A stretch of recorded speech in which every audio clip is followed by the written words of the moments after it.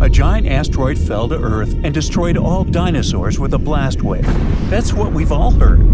It was a terrible disaster, but it was actually much worse. You can't even imagine how unfortunate it was for dinosaurs and what kind of disaster they faced. It wasn't just a piece of solid rock from space, but a lump of molten clay.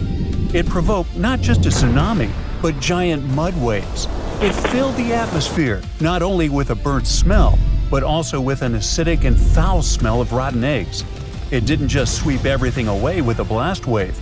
It provoked a volcanic winter, poisoned the air, and blocked the sun. And do you know what the most unfortunate thing was? If the angle of the fall had been just a little bit different, or if it had fallen a little further away, then there might not have been any global catastrophe. That asteroid, the size of Mount Everest, fell in the coastal part of the Yucatan Peninsula. This place separates the Gulf of Mexico from the Caribbean Sea. The asteroid touched both solid rock and water and immediately triggered strong tsunamis and megaripples. These are large sand waves that are normally about 3 feet long on average and leave a pattern similar to dunes on the seabed. Oh, by the way, they're really called subaqueous dunes.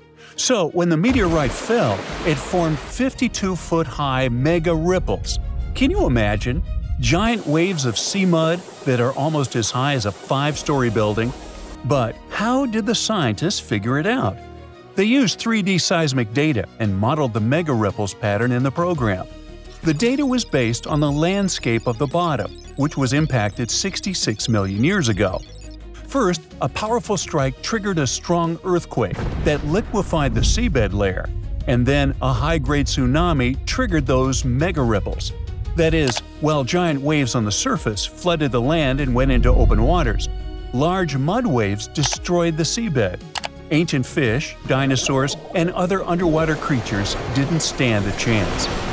But what does this information tell us? Well, first, studying the effects of ancient tsunamis helps to reconstruct the past of our planet. Secondly, it helps us to be prepared if something like this happens in the future. Predicting a scenario like this could save countless lives in case of danger.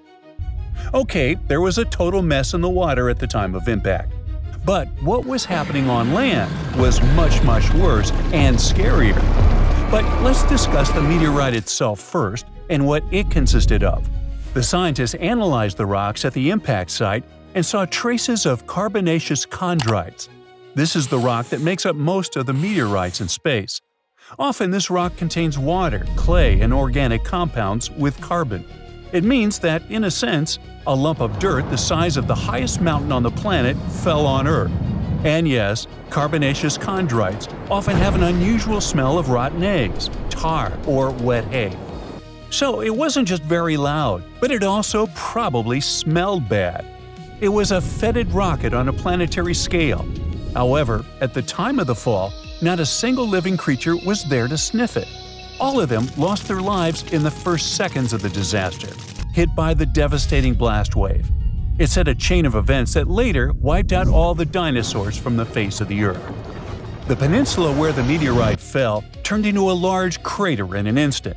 Thousands of tons of soot and ash were released into the air. A huge area was filled with thick smoke. The sky turned gray. Black clouds obscured the sun. But wait, where did the ashes come from? The crash site contained huge reserves of flammable materials. In simple words, the meteorite fell into a giant barrel of fuel which started to burn. The sky remained dark. Grass, plants, trees, and bacteria couldn't get enough sunlight. The green world began to wither. And this affected not only the impact site, but almost the entire continent. Even dinosaurs, living far away, felt the low temperatures and lack of ultraviolet light. Dinosaurs couldn't survive in such conditions. The environment was changing too fast. Then it got even worse. A firestorm was spreading in all directions from the place where the meteorite had fallen. The air inside the storm was poisonous and dangerous to inhale. And you know why? Because the meteorite fell in a coastal area and destroyed the seabed. And under that seabed, there were large reserves of sulfur. This toxic mass rose into the air, mixed with ash, soot, red-hot pieces of rock, and meteorite particles. Then the winds picked up this cloud and began to spread it across the continent. The rainforests that survived the blast waves were still in danger, as the hot toxic cloud rained down red-hot ash upon them. This caused large-scale fires. The smoke from the burning trees rose and became part of the destructive cloud. The more trees burned, the larger and thicker the poisonous ash cloud grew. What could have stopped this catastrophe? Rain clouds filled with water, right? Good point, but they didn't. When the hot ash and sulfur fumes mixed with water, they created acid rain, a downpour of poisonous, corrosive mud that wiped out all life around it. Fires, firestorm, acid rain, sun blockage – how could dinosaurs survive after that? Where could they escape? Perhaps the ocean shore? Bad idea. Yeah, the water could have protected them from the fire and ashes, but there was another problem. Do you remember megaripples and giant tsunamis? A huge wave that hit the shore at that moment could easily wash away New York. Smaller waves rolled across the Atlantic Ocean and the North Pacific. So, if dinosaurs on land had tried to hide near the shore, they would have been swept away like specks of dust by that giant tsunami. But what about underwater dinosaurs? They were not affected by the tsunami and the fire cloud, but they were trapped. Red-hot poison particles of ash and mud fell into the ocean in huge quantities and poisoned the water. Algae and phytoplankton were destroyed. Because of this, millions of fish lost their food supply. And as a result, larger fish and marine dinosaurs were left with nothing to eat. Large-scale famine triggered extinction in the ocean. Toxic particles poisoned the water for many marine life forms. The gills of fish couldn't extract pure oxygen from the water, which only worsened the situation. Near the Yucatan Peninsula, the ocean floor with its coral reefs and ancient sea creatures was destroyed. This huge part of Earth's biodiversity disappeared, upsetting the balance of the oceans. Of course, the destruction couldn't go on forever. At one point, the ashes cooled and settled to the ground. The sulfur cloud dispersed, the fires went out, and the air became clearer. Warm rays of sunlight began to shine down on Earth again. But there was something sinister about the silence. The planet no longer heard the rustle of pterodactyl wings, the roar of a hungry Tyrannosaurus, and the noise of a velociraptor's fast feet. The storm had passed, along with the dinosaurs. By the way, some flying lizards and small animals survived. Later, they evolved into modern mammals and birds. It wasn't the meteorite that destroyed dinosaurs. Fires couldn't do it either.